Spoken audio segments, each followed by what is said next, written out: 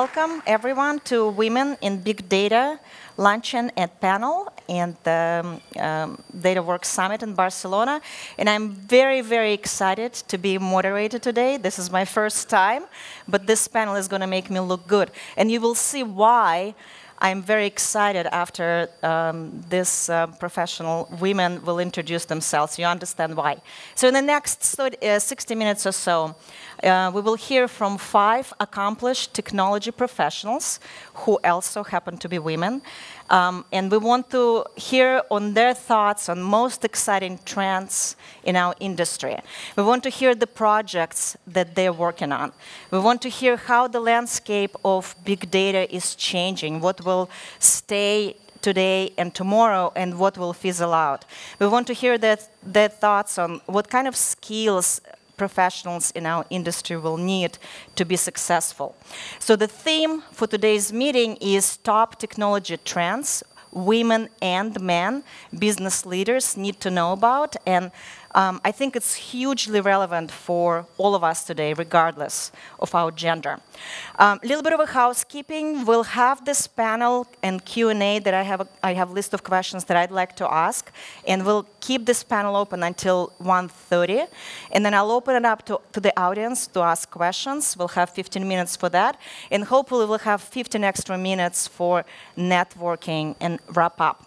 And I want to promote our freshly minted T-shirts that we ordered for this lunch. And we have extras that you can grab for yourself or for women in your life, for your daughters. And of course, we'll have a gift for our panelists. So my name is Oksana Walton. I've been in technology for about 10 plus years, selling, marketing, and educating, enabling internal and external audiences about big data and enterprise technologies. My background is in aerospace engineering, and I've been working for years before I got into this on regenerative life support system. So it sounds a little highfalutin, but in reality, it means building space toilets for the space stations. It's all about water regeneration. That's in my past life. Again, I've been with Cloudera and previously with Hortonworks for about 3 years. Last week was marked my 3rd-year anniversary. So with that, I'm super excited to introduce our panelists. And instead of reading their bios that they provided for us, I'm going to just have them come up and introduce themselves. So first we have Tina Rosario. Tina is a head of data innovation and chief data officer at SAP. And she's also a president of Women in Big Data EMEA chapter. Tina? Hi.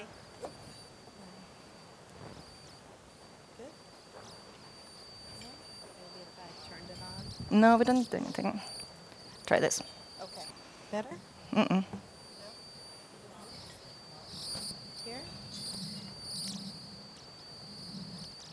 Can we have the handhelds on? They're not working. You want to share? We can be close. Okay, give us a second, yeah. I can probably just talk. Okay. I'll stand right here. Okay. First of all, I want to say thank you to Cloudera for hosting lunch today on this important topic of trends in big data, but particularly for getting such a strong group of women together for the panel. And I hope that you enjoy this afternoon with us. As Oksana mentioned, I'm with SAP. I'm the head of data innovation, the chief data officer for SAP. And what that means is internally within SAP, we've had for the past 10 years a data management organization where we have invested in creating a set of capabilities internal to SAP, and that's the team that I run. It's about 100 or so strong, and we are responsible for everything from data quality and data operations to data science and data analytics at SAP. I've been there 19 years, which is pretty long in our industry, right? And before that, I was with McKinsey for almost 10 years. I'm an American. I live in Paris. And I came to Europe 4 years ago. And when I did that, SAP asked me to be the president of the Women in Big Data chapter here across Europe. Women in Big Data started in 2015 in Silicon Valley as a partnership initiative across many data-specific high-tech companies like SAP, IBM, Intel, Cloudera, Vodafone, DataWorks, LinkedIn, Amazon Web Services. So many various companies got together with the idea that with the strength in numbers, we can make a difference in addressing the diversity gap within big data.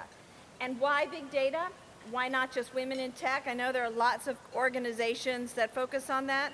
We all felt that with big data comes big opportunities. Opportunities specifically for women to excel. So we have various resources and services available to people who are interested in big data. If you go to our website, go to our LinkedIn page, our Facebook page, we're all over social media, thanks to the power of the companies that sponsor us. We're nonprofit, so events like this are really helpful for us to spread the word. I'm also going to give a little plug for how many here are in Spain or in Barcelona? A few. So we are looking to create a chapter here in Spain.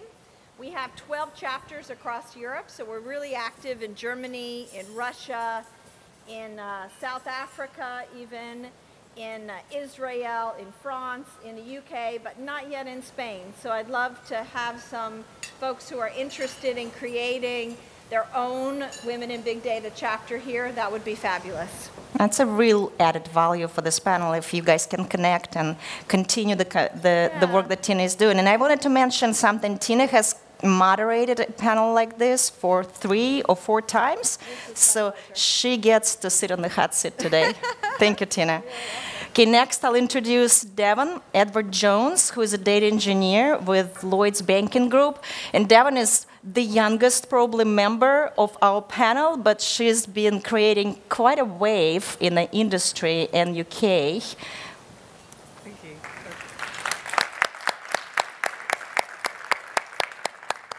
Quite an introduction there. Yeah, so my name's Devon. I'm a data engineer at Lloyds Banking Group. And I think one of the things I bring to the panel is that I don't have that kind of traditional background in technology. Actually studied anthropology at university, so spent a lot of time looking at skeletons and things like that, so very, very different to now be working in big data. So I'm very interested in, and a lot of the kind of voluntary work that I do outside of work is about helping people transition into big data, kind of understanding the landscape and what kind of skills you have to build up and everything like this. So yes, thank you for having me, and I'm very excited to kind of talk about that as we go through the panel. Thank you. So next we have Violeta Ciurel, and Violeta is very seasoned technology professional. She has PhD in economics, she wrote multiple books. I'm really pleased to have her on the panel today. Thank you very much. It seems that it does not work. Okay, so thank you very much for this invitation. I work now for AXA Group. Perhaps most of you know, you are clients of AXA maybe, for insurance company. It's one of the largest at the global level. It's French-based. And my current job is to work on in the division of so-called international and new markets, which represents a group of countries with a high growth potential from all over the continents. So from Latin America, Africa, Gulf, Central and Eastern Europe, and several Asian countries. And I help the business to turn around when it's a case for different reasons, either to grow or to become more efficient operationally from the business perspective, customer, and so on. So I'm not a technology expert, but I'm very pleased to be in this environment, which is extremely interesting. And I think that data is one of the most important and relevant sources of making the customer happier and with an easier life, and sources of increasing and developing proper the business for the companies. So that's it briefly, and I'm based in Madrid now. Thank you, Violeta. Thank you. So next we have Hilary Mason. So Hilary is a GM of machine learning and the founder of Fast Forward Labs. And when Googling Hilary, you'll find out that she was once named the most influential data scientist in New York, or one of. Yeah, very impressive. Thank you. Does this work? Can anyone hear me at all? Hello. Great. OK, thank you, Justin. I appreciate the data point. So I'm the general manager of Cloudera's machine learning business, which looks after our CDSW software platform, so Cloudera Data Science Workbench, as well as our Fast Forward Labs Applied Machine Learning Research and Services group. Fast Forward Labs joined Cloudera about a little over a year and a half ago. I was the founder of that company. I started it almost 5 years ago to do applied machine learning in the enterprise context, to really attempt to invent a new mechanism for applied research to help customers accelerate the pace with which they could actually make use of data science and machine learning technology. Because as we all know, it is changing rapidly. It's very hard to understand the current state of the art, and it's even harder to make it actually work on real data to create real value. I actually started my career as a computer science professor working in machine learning quite a long time ago, and then eventually realized academia was not for me. And have been creating companies and working as chief scientist or that sort of role for a very long time. So I'm pretty excited to be having this discussion today. Thank you. Thank you, Hilary. Yes. And finally, our last panelist is one of my favorite people at Cloudera, ex-Hortonworks, Gillan, and she is vibrant, outspoken, not shy, and super smart. She's a solution engineer on our EMEA team, and I'm really thrilled to have her because she always has something to say, and it's very witty. Anna. Thank you for that. No pressure. So my name is, it's Anna Gillan. I'm a solutions engineer at Cloudera, formerly of Hortonworks. I'm basically the technical half of the sales team. I support our customers on their journeys through big data, to machine learning, everything like that. So day to day, I'm spending time with customers, but also I'm that kind of translation point between engineering and product management and the actual customer's needs. So always fun. Like Devon, I also did not follow a traditional route into technology. I studied French and German at undergrad. So I then decided, after doing a couple of jobs which happened to be in tech, that I really wanted to know more. So I did a master's in data science and analytics near where I grew up in a town called Egham. So I did that, and basically the day after I handed in my master's thesis, I started at Hortonworks. So that's been a really interesting 4.5 years. Basically right now I specialize kind of in making all of this cool tech actually usable by businesses. So you might call me a killjoy, but actually, security and governance are super important, and without them, none of this tech is really usable in enterprises. So that's really what I enjoy, and I suppose that makes me an interesting person. That's it. Thank you, Anna. Yeah. So with that, I think we checked the first question, but I did want to follow up on the first question, which was make an introduction, how do you get into the area, and what are your area of expertise? So we have kind of an even split between the humanitarian studies and core engineering backgrounds. What do you consider your areas of expertise today? I'll start with Violeta. Thank you. In my area, maybe I should start from a little bit from things which I did not mention, that I work in the insurance industry for more than 22 years. And I did almost everything. I did marketing, I did training for the agents, set up networks for distribution, worked in operations. I was CEO 5 times in AXA and in the previous company for which I worked for 14 years. Of course, next to this, I had to learn finance because of my jobs, yes, and so on. And right now, perhaps I never had a very easy job in terms of being more routine-like. All my jobs were very much of change. Transform the entities, startups, rebuild, build, rebuild. turnaround of the companies, and perhaps that's why my expertise of so many years in this area, AXA asked me to do this job to help on turn around the different lines of business of companies for different business purposes. So, and of course, my very special field and love is insurance, because I'm coming also from this part, from the theoretical part, from the academic background, until I joined the industry. And then I think it was a perfect combination of helping my students also with my current practical work. And now I see a huge difference between 22 years ago, 25 years ago on the industry and what's going on now, especially due to the technology and the sophistication of the markets, regulatory changes, and everything what you all do here. So that impacts the business models a lot. Thank you. Thank you. Anybody from the panel wants to? You know, I work for a technology company, and I spend about 50% of my time talking to our customers.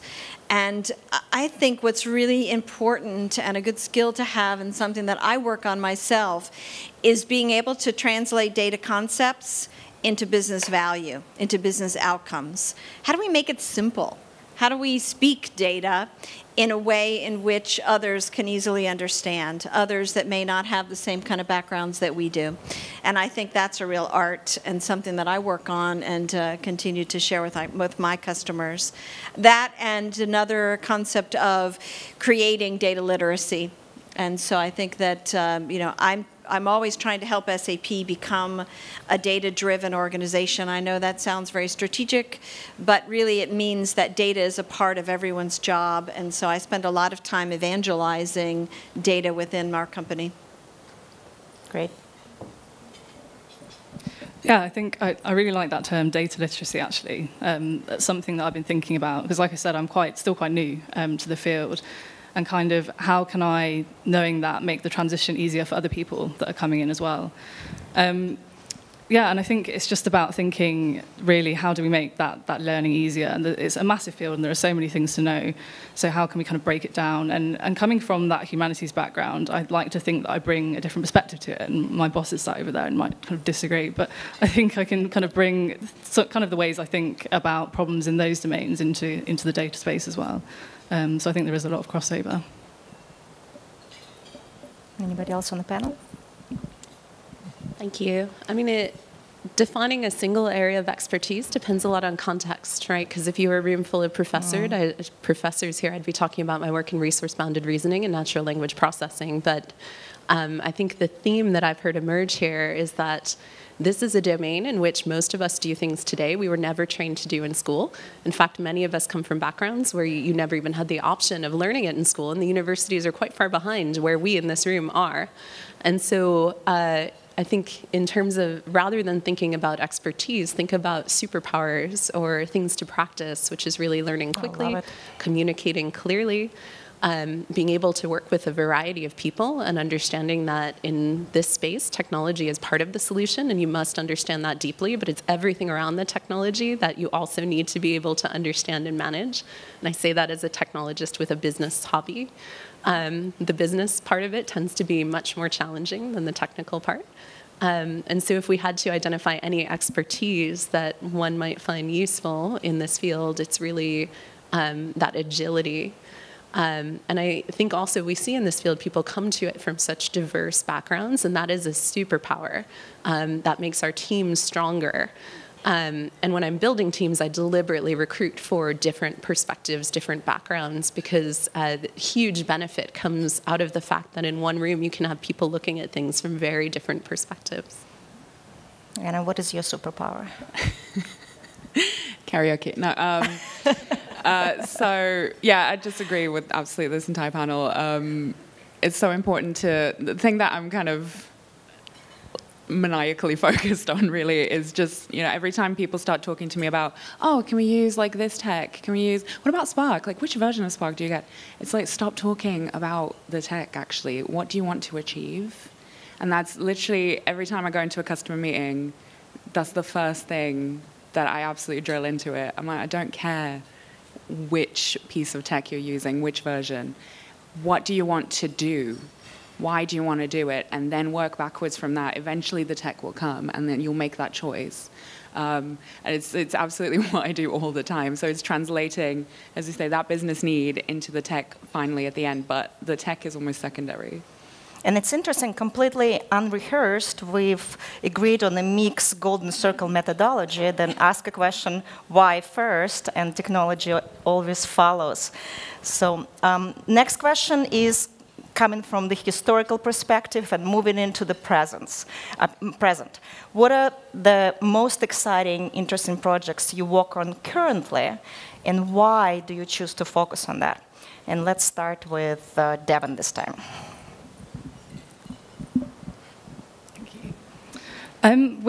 I suppose we're right at the start of our journey into looking at streaming, and I know that that's a big topic. I think there's a couple of workshops actually on that at the conference, so I think that's very exciting. I think going back to what Anna said, it's important to kind of think about the problems that you're trying to solve. Traditionally, we've worked in kind of a batch fashion, and now trying to come up with new ways of thinking about the problems and seeing what we can leverage there. So I'm particularly excited about that, actually, I think. And is that something of a passion of yours, or you think your company is looking at streaming as... Yeah, absolutely the company. For me, at the moment, I think to the point of not having an area of expertise because it's all new and there's lots of stuff to learn. So yeah, definitely. I'm very interested in seeing where that goes, I think, and learning more about it. Great. We're embarking on an opportunity to include data ethics in everything that we do at SAP. And I'm super psyched about that because of the human element and because it's the concept of data for good is something that we're embracing. And we've created an ethics council, I think one of the first of its kind within our company, but also with other tech leaders. And so I'm proud to be a part of that. I think that's an exciting and very important activity. In our area, one of the most relevant directions and strategic direction for the whole group and implicitly also for the area in which we work now, it's health insurance. And health insurance is, by definition, an area in which if you want to improve both towards customers and also to make more efficient all the operations, seamless process, also to avoid everything like fraud, waste, and abuse, which is quite common in health insurance. We work very much on data. So it's very important that next to the technical part and the business part, it's extremely relevant to create a change management culture in the entities, because perhaps by default, the human nature is a little bit reluctant to big changes, which will be implied by data and by the machine learning and artificial intelligence. And that's one of the key areas in which we are focusing on. But of course, AXA is investing a lot in this data, wants to be one of the data-driven companies, and I think that a lot of progress has been done so far, even under the auspices and the shareholding of AXA. There have been set up some startups for the innovation, for data innovation, and the best practices and the innovation which is developed there, it's used in different entities. And we have already several very, very good examples in this, which also in different countries, first of all in mature markets, but also in the developing and growing markets like in the Gulf. Now we are working on a similar project in Singapore, will be further rolled out in other countries, in Turkey as well. And next to this, it's not only about the data in the AXA entity, but it's also about how you integrate with the data when we have vertical integrated models, for instance, hospitals with clinics, with different type of insurance providers. And another area which I think is extremely relevant is to reduce its, both for the client and for the operational efficiency of the company, is so-called predictive underwriting. So when we have the assessment of the, both for life insurance and for health, we do not need to ask 20, 30 questions like it is an old model, but with 2 or 3 three questions, you can do underwriting even automatically and without going through the many steps, and things can be done in a few minutes instead of 2 weeks. So we increase the value of the business, we increase the customer satisfaction, which will give the opportunity to grow the business and to have, cross-selling and every other opportunities, and of course to be much better and much more efficient in this area. So to sum up, health insurance, it's one of the most relevant projects on which we work. And data has a primordial role in this in order to make it successful, and so far we can see good results. That's fascinating. So I'm going to list 3, and I'm going to do them really quickly. The first one is a personal project that I'm revisiting from some years ago, where I crawled about 5,000 recipes for chocolate chip cookies off the web, and I've been building statistical models of the best chocolate chip cookie recipe. And so you can put in like Chewy, and it'll pull up the ingredient amounts and new ingredients you might add if you wanted to create that. The reason I'm revisiting that, though, is so that I can actually try and implement it on all of the tooling in the market, so I can get a really good, empathetic understanding of the current challenges, which leads me to my professional project I'm very excited about, which is that well, let me ask, how many people here are data scientists or analysts or people who are doing that work on a day-to-day basis? Yeah, okay, so some of you. And do you think the tools that you use today are the tools you will be using in 5 years? No.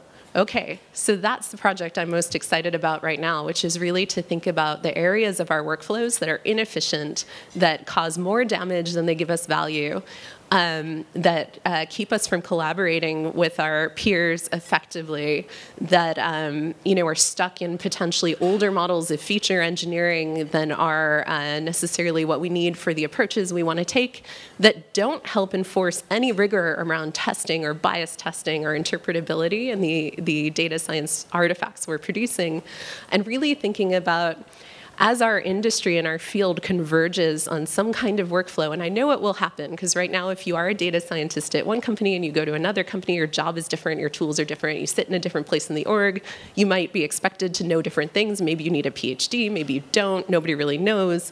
All of that will be figured out. And here at Cloudera in the machine learning business, we have a point of view on trying to figure that out to serve our customers. So helping folks like your team implement better insurance underwriting.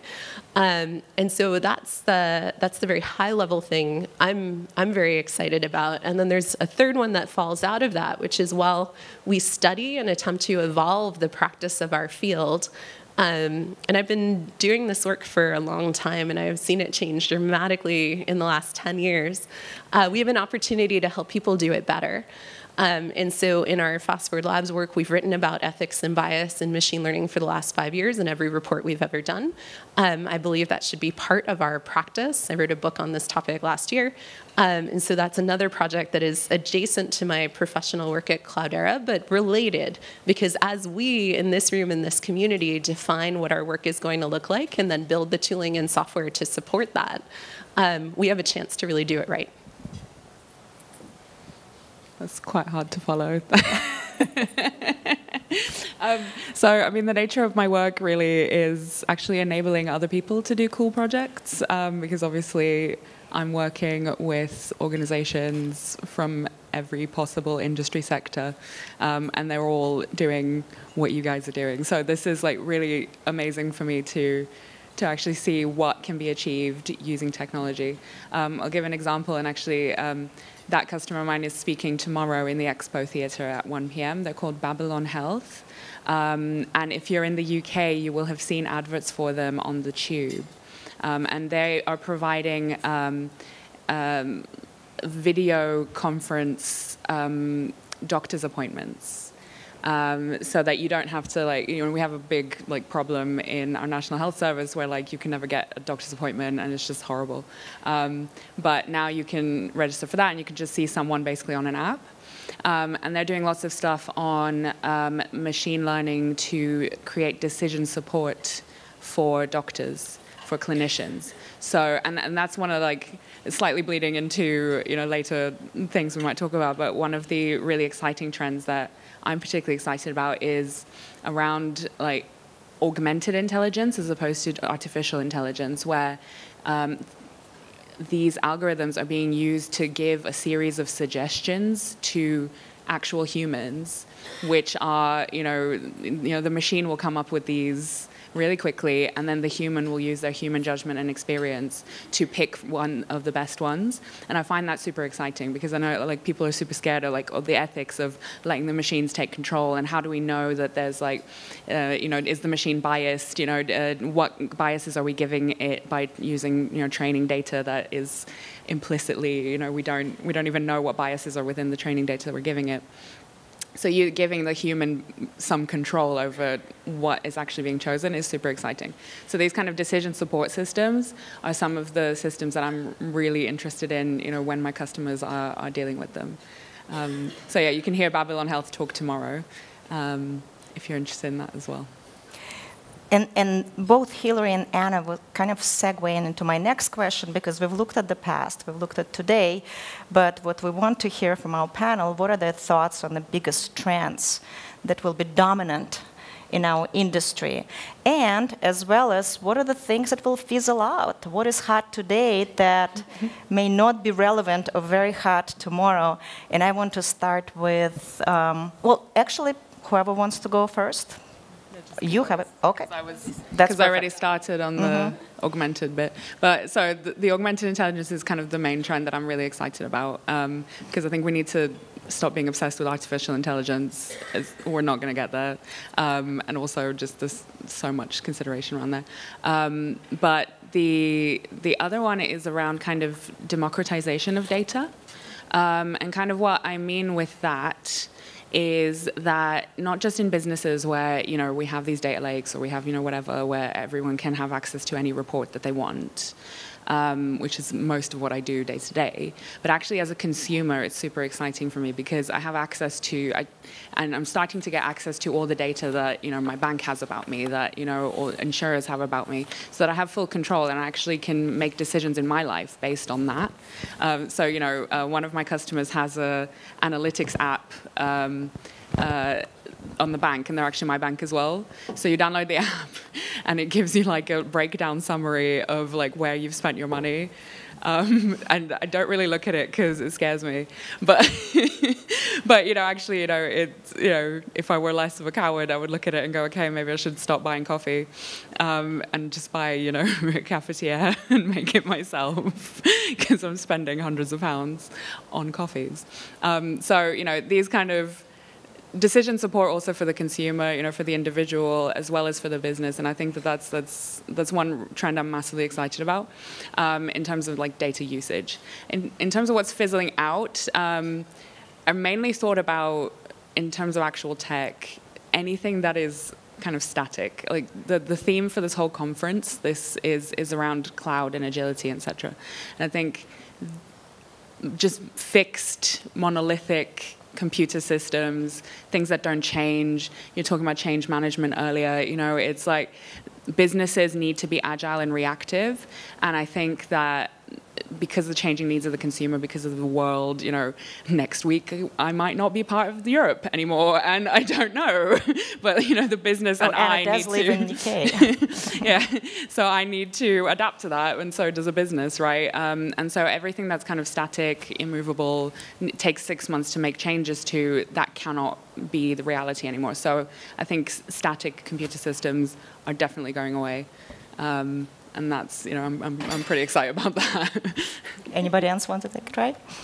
I mean, we can just head down. I'll be very brief and just say I agree completely with what you said about the overemphasis on artificial intelligence and not enough emphasis on providing information to people to make better decisions.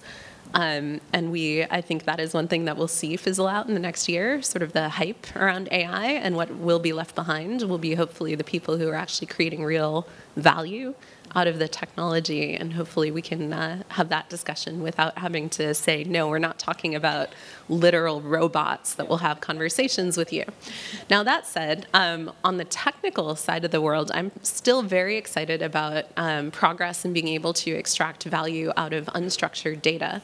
So the majority of analysis our customers do today is primarily unstructured data, and we have made a ton of progress in using text and images and audio and video. But there is so much more value there that we have not yet been able to completely utilize in an easy way. And there is a huge amount of progress in areas like transfer learning and NLP in order to be able to actually provide and find that structure in unstructured data so we can benefit from it. As to things that will fizzle out, I think Hadoop will fizzle out. Not that it will go away, of course, but that the people who are doing the work close to the business problems should not have to worry about it anymore. The people who worry about it will be a little bit further down in the stack, and you're all wonderful people. But those of us who are thinking more about the business value, we should not have to care about that anymore. Thank you. First of all, I think that all the companies will have to invest in data and machine learning and artificial intelligence, augmented intelligence, because at one moment, the moment is not far from now, it will not be a matter of nice to have, it will be a matter of need to have in order to sustain on the market and to grow further. That would be, in my view, one of the first trends. Everybody, all the companies will become your clients, most of them. So I think that we'll have to make big investments in this area. Secondly, I think that a lot of jobs which currently exist will not exist, and the new ones will appear. So that means that also the companies in every industry has to review the business model, and with all the consequences of this, and to accept that also the client is changing very quickly, not only in terms of mentality and the impact of technology on our daily life, but the new generation who will come, children who are born with a tablet and with a mobile device, will be the clients of tomorrow and will not want to do the business as it is done currently. So it means a new way of looking at the business, a new looking of and serving the client, new type of new jobs, new profiles, new skills which are represented or are needed, and also new type of leaders who understand that the world of today and especially the world of tomorrow will be a very dynamic one, much more dynamic than now, and and we cannot live in the idea that things will not change or will change very slowly. That's not the case anymore. And with the globalization and with everything that happens in the world, I mean, there are different trends which we all know and hear on the news every day. I think that will also have an impact on the way in which the business will be done. And not to forget again, change management and also the simplicity which we have to bring in our business, and to eliminate every complexity which currently exists also because of the way of working, because of legacy of the systems. But now I think that all the technology trends which are going currently and will continue will help in this respect, but we need to understand that we have to change from inside and the mentality and the way in which we look to the business for the future. And what do you think will fizzle out? What do you think won't be relevant? What do you think won't be relevant? Will go away? What jobs will go away? Or what kind of trends? What trends? What kind of things overhyped today that will go away? I think that the manual work, which exists unfortunately a lot in many industries, things are like, you know, call centers in a classical meaning, yes, answering the calls to answer different questions which will be possible to be answered by machine, not anymore 8 hours per day, but 24 by 7. I don't know, maybe more, I have to think, but I think that they will come as a consequence quite easily and directly considering all the developments. And one thing, thank you, that the classical industries will find competitors from outside their industries. And for instance, in our area, it's quite obvious. Google, Amazon, other companies are trying to come with insurance products on a different channel, with less investment, with less infrastructure, with less people, because they take a leapfrog on this technology development and artificial intelligence and all this, what we have been discussing, and they will be capable to compete quite strongly the classical industry. That's why everybody has to adjust to what is going to happen. And that it's important to not to stay too long time to think and to make philosophy. You have to move it fast, yeah? Thank you. It's all great. Some really good ideas here. I would just like to say that I do hope that what changes for the good is more diversity and inclusion. So I have to kind of wave that flag a bit. I think that we will all benefit from more diverse teams. I think that is a huge trend, and we have some strong goals in order to see that change happen, and are doing everything that we can to drive that change as well. From a technical perspective, what I hear a lot from companies is the challenge of what data do I need and what data don't I need. And I think there's this shift in paradigm of less is more is less. By that I mean we need a lot of volume of data to be more intelligent, to make better decisions, and to be informed with insightful knowledge and information that comes from structured, unstructured, et cetera. Then there's the challenge of, is there some creepiness there going on? Do I have too much data? Am I taking away some of the power from the person? And I think companies struggle with that. They struggle with, you know, I want to protect, I want to ensure privacy, I want to be ethical, but at the same time, I need a lot of content and information. So there's this dichotomy going on that I think is struggling with executives. Yeah, and speaks to your data ethics initiative at SAP. Yeah, I mean, I think it's at the forefront, and I think that senior executives right now are fearful of risk, and they're not educated or informed on what the capabilities are and what they need, and they rely on all of us to educate them in a way that's simple and meaningful.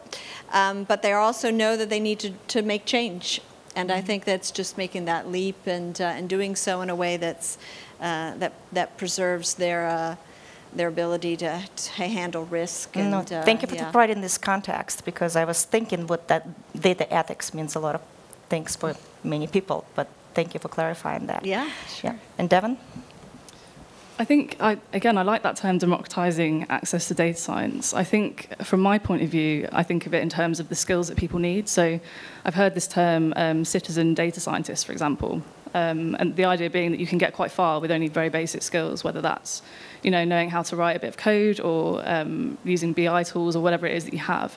But you don't necessarily have to be that data scientist with the PhD to kind of make the difference. So I think we will see kind of a proliferation of people having data in their title where previously they weren't kind of data-focused jobs, purely because everyone has to have that data literacy, again, back to that one. And I certainly hope that happens. I think that's kind of key to hitting those diversity goals as well, kind of broadening out access. And I think I'd have to agree in terms of what fizzles out, hopefully some of the jargon, again, because it's just unhelpful, and I think often it is. It's very confusing, yeah? Like everybody claims to do AI. Well, exactly. You have to be lazy not to have it on your website. And yeah, exactly, unfortunately. And I think that does obscure a lot more than it kind of helps. So yeah, I hope some of that will go away, and kind of we'll refocus on the foundational stuff. So that, yeah, let's see. Thanks. So I want to switch gears a little bit and ask the audience if they have any questions for panelists. And if you do, please come up to, well, do we have a microphone for the audience?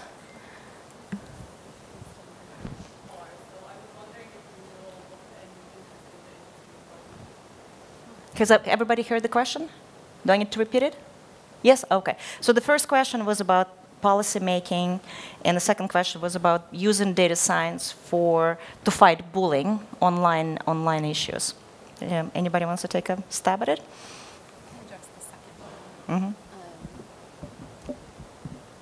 Hi, so in a previous life, I was the chief scientist at a company called Bitly, which is a social media analytics platform. That was a long, long time ago.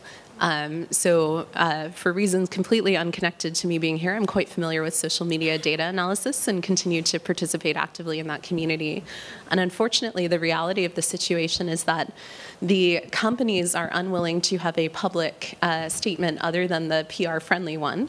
However, there are people inside of those companies who are working against their own business interests, in many cases dealing with internal politics to attempt to remediate some of the issues. On the academic side, there's a very large community that is critical. So that is doing an analysis that is, in many cases, saying, you know, Facebook is doing it wrong, and they are, and producing reports and information about that. But those folks are also not empowered to actually have an impact in what those companies do. And so unfortunately, the situation today is pretty dire. And it's one where you have a few sort of free actors. So there are some nonprofits who are doing work to sort of, in the back channel, bridge into those companies while helping people in their individual cases. But I do think that if we are going to see any progress here, it's likely going to come out of a regulatory framework, or at least a legal framework which holds those companies liable for the abuse that women and others suffer on those platforms. And I think that that's quite interesting as well with the first question, quite a nice link, because, and also a link to some of the stuff we've been speaking about, because the data literacy needs to go up even to the highest levels, because I think, you know, I'm now linking back to, for example, Brexit. It's just on my mind. You know, people were misled by statistics, and it's like, and, you know, okay, yes, we have access to data and we have access to all of this information, but the data literacy is so important, because actually people don't understand how to interpret statistics and what percentages mean, and what, you know, confidence levels are, and all of these kinds of things.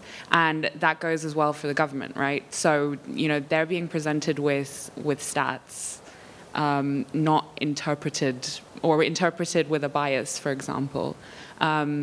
And that's the same thing with you know, companies like Twitter and Facebook. I'm sure statistics can be interpreted such that it reveals there's no problem. And, you know, it almost feels like you're kind of screaming into the void sometimes with, you know, going, all of these women, all of these people of color, all of these, you know, religious groups are being persecuted online, and they're going, I can't see anything wrong.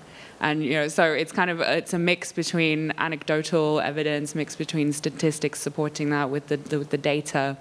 And that's something like we haven't worked out yet. And I don't know what's the answer, but it is definitely something I'm super passionate about as well. Like, you know, we're online, we're watching this happen. And do you think it's something that the government should step up to solve, or it should be solved at responsibility of everybody in the room? Both, yeah. Mm-hmm. Yeah, for me it's both, because the government can legislate, but at the same time you can't change mindsets. And it's such like a cultural fabric to overlook things. And to sort of paper over issues. And if you're not experiencing something, it's almost like it's not real.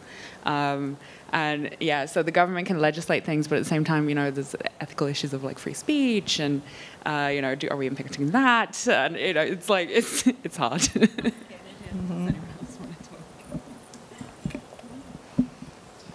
I was just going to say to that point, to your second question, I read a really interesting article the other day, and it was a lady who was a moderator for various kind of social media platforms. And one of the things she said that hit me was that we have machines that kind of route, I suppose, the problematic comments and things to her. But she said, you know, at the end of the day, it's still a human that has to sit there and decide, is it right or wrong? And I think it kind of does show the limit almost of just relying on kind of models and data, because at the end of the day, like you say, it's a cultural problem. And it's, yeah, humans are always more complex than the machines. So, yeah, definitely I don't think it's something we've solved, but it's a very interesting one. It's a great question. Thank you. Any other questions from the audience? If I may. So, when you go outside the room, unfortunately, it's not as balanced as within this room. So being practical, going, I don't know, 5, 10 years from now, what can we do in order to make it more balanced, the crowd that is hosted in this conference today? Are you talking about gender-specific issues? Or? Diversity in general, but yes. Diversity in general? Yeah, diversity doesn't have to be gender-specific, but diversity from different cultural backgrounds, geographies, educations, and so on. So the question is, what can we do to address it when we go outside of these doors? That's a great question. Thank you. No, go ahead. Yeah, I was just going to say kind of back to what I said earlier, in that I think widening out access to the skills that you need to participate in the field is quite important. We've kind of been looking at recruitment, and I think that's obviously a big part of it. But having to go out to where those people are, rather than expecting them to come to you, because it's that thing of if you keep doing the same thing you've always done, you'll always get the same results. So I think you do have to, identify kind of the communities or wherever it is that those people are, and go out to them and kind of engage them in the conversation. Anybody else? I mean, I could talk for an hour on this one. Go ahead. Not for an hour, but yeah, sure. I would just say, get involved. So I would ask everybody in this room as a takeaway to think about how you can drive change within your organizations, within your communities. There's a big issue with young people today and how they are developed in terms of various types of opportunities. There's gender bias there in our education systems all over the globe, and so there's an opportunity there to drive change. It's certainly at the executive level, so if you don't have diversity and inclusion programs in your organizations, start one. When women in big data, I know we are focused specifically on bringing in more diversity of women into the careers of big data, but one of our priorities this year is looking at men and looking at the attitudes there that are preventing hiring decisions from being more diverse, and building up more teams that are inclusive, and what are the mindset changes that we need to make there. So I think, lots of ways in which you can get involved. Just, I would say, go out and take a stand, and don't be shy. And by your coming here, by the way, by seeing such a great diverse audience at this event, just warms my heart. Mine too. Right? Not to be put off by the title, this is a Women in Big Data lunch. It's for everybody, right? Coming from the business directly, we measure everything. So if you don't measure, you don't manage. So most of the listed companies have also a KPI in terms of diversity, which is part of the corporate social responsibility. So if things do not happen naturally, and if there is not enough openness to this insight, you have to do it from this point of view. And I don't know how much you know about this in general, but the first country who came with as a national policy in terms of gender diversity in the non-executive boards was Norway, who put a quota of 40%, and it has been a lot of debate about shall we put quota or not, because it can be, it's offending for the woman and so on and so forth. At the end, it was the penalty for the company who did not meet it in a certain time frame that was delisting from the stock market, which could not be anything worse. Yeah. It was a, let's say, kind of tough measure, tough legislation, but it worked. And some other companies or governments, took some example out of it, how to make it work, because if you only say, please do it, people will not do it. Yeah? So it's important to measure and to reward, or the opposite. Yeah. So I think that, first of all, in the nicest and idealistic way, this should not happen, and it comes from within, from inside. But in reality, if it doesn't work, you have to do something to work, because it was proven by any research that a diverse environment gets better results, better for the customer, better understanding of the customer, better return on equity, better underlying earnings, profits, however we want to call them, better revenues, and so on and so forth. So I think it's first of all up to us, And I'm sure that the new generation which comes is much more open to this. And we need to have this cultural shift as well, because it's always a matter of mentality and culture. If we want to make it, we can make it. And I think if we want to have a change, that change has to start with us, with you, with me, with everybody, like Gandhi said, you know. I agree with that. That's great. I just want to add, for the people in this room, there are very specific things you can do to help, not so much on necessarily the diversity side, but on the inclusion side. Because the truth is that we retain diverse talent at a much lower rate, and I mean we broadly, than we should. And there are things you can do. So talk to your peers, find out what their salaries are. If you're a man, tell the women you work with what you make. Make sure that they can ask for what you make. When you see opportunities that you're asked to participate in that you can't participate in, invite a diverse person to take your place. You might think, you know, I'm just a data analyst, I'm not in a position where I can have an impact, but you can advocate for the people in your organization who are diverse from your perspective, whether that be racially or age or gender. And there are these very specific things you can do. And then also, especially for the men in the room, ask the question of your leadership about diversity. Because coming from you, it looks a little bit less self-interested, and you can do that without damage. And make sure that they know that people in their teams care about this. And those are things you can do when you walk out of here today. That's great. Thank you, Hilary. Everything above. That's yes. what you get for sitting on the end. No, exactly. I mean, everything's basically been said. It's just, you know, just do your work. It's, you know, and, you know, if you consider yourself to be a minority, I don't know, just find other people who are like you, because we all exist, right? You've seen, you know, the diversity of this panel in this room. There are supporters. You know, if you feel like you find a mentor, find someone who can guide you through it. It doesn't have to be the same gender or the same, you know, anything as you. Just, yeah, be a professional who happens to be a woman or a person of color or anything. Yeah.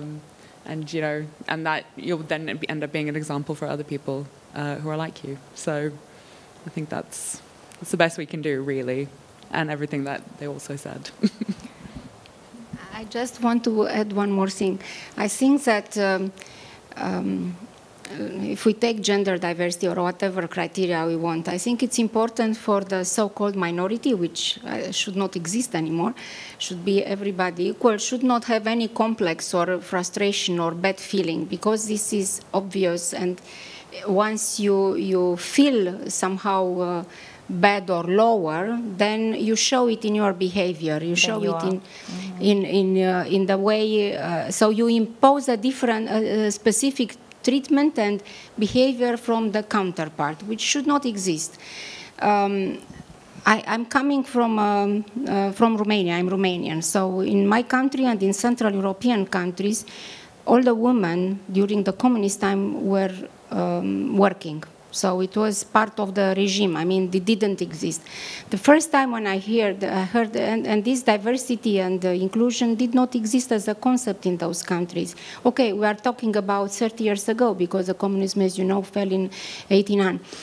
But I had the chance afterwards, while I was working in the university, to go to Harvard Business School to a program for management development, which was in '94. And that was a place where I heard this first time, and I was totally shocked. I could not understand. Though very few women. We were 120 participants, and we were like 8 or 9 women. And they were so frustrated and so unhappy, and I could not understand why. And I asked them, what are you talking about? And they told the stories which we can hear also today. And they asked me, so you don't have this problem? I said, I never felt it. And if somebody has a problem, it's his problem and not mine. Because if we accept this is a problem and we talk too much about it, it becomes a bigger problem. And on the other hand, and if I still have 2 minutes, it's something, I have 2 sons. Yes, one is 27, one is 24. When they were younger, and they started with girls and girlfriends, so I told them, look, you will never make a girl suffer. If I hear this, you will have a big problem with me. And the young one, when he was 16 or 17, he had a girlfriend. And after, at that age, it doesn't take too long to stop. So he suffered a lot because she left him. I think you'd be angry if I tell the story, so don't keep it. and he was telling, Mommy, that she left and she told me whatever, I don't go in details. And I said, come on, she doesn't deserve you, but you will see that she will come back, which actually happened. But he said no. And I said, you have to keep your pride and your integrity, but never make a girl suffer. And the first 3 days, he was suffering like hell, crying. We were text messages that didn't exist, WhatsApp that time, to see how he's doing at school. He was, I cannot concentrate. And I said, and then when he came home, he told me, you care about the girls, but about your children, you don't care at all. What kind of heart have you as a mother? So I said, never offend a girl, a woman in your life. So it's also a matter, I think, how we tell them at home, both for girls to stand up and to be strong, and also for the boys to treat them equally. So in my case, it worked with my boys, so I'm happy so far. That will never happen different because you have a problem with me. Yeah. I'm from Russia. A lot of these things I've heard from my parents too. There's similarity in upbringing. Well, we are at the end of our time. I do want to give you guys an opportunity to introduce yourself to the speaker, grab a T-shirt, and kind of in conclusion, and this is where my key takeaways, I think being in our technology, whether you're man or woman, any background, ethnicity, or education, is challenging. But I think this challenge comes with a lot of opportunity.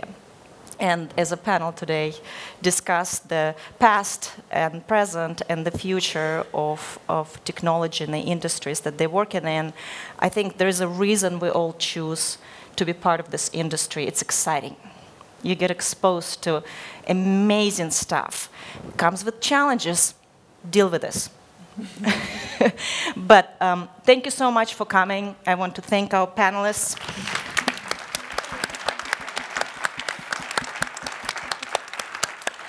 This has been beyond any dreams to have standing room only. We have to add people, we had to add tables. So thank you so much for coming in, taking time out of your day and not attending other sessions. Until DC.